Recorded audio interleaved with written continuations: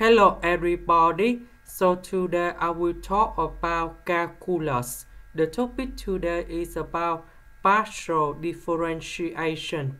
So now I will show you how to answer. Du over dx, that means we do first the derivative of u with respect to x. That means x is about variable y and z, just likely the number. So first the derivative of x squared, you got about 2x.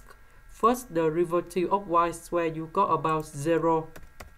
First the derivative of z squared, you got about 0. So we simplify and you got about 2x.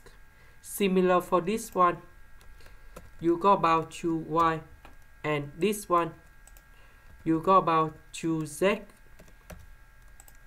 So we combine everything in here. So we put about 2x, 2y,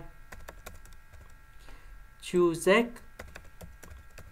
We simplify and you got about 2x squared plus 2y squared plus 2z squared. Because we have number 2, and number 2, we can do about factorization.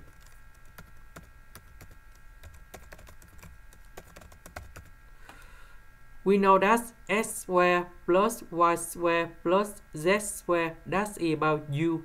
And we can change this one into 2u.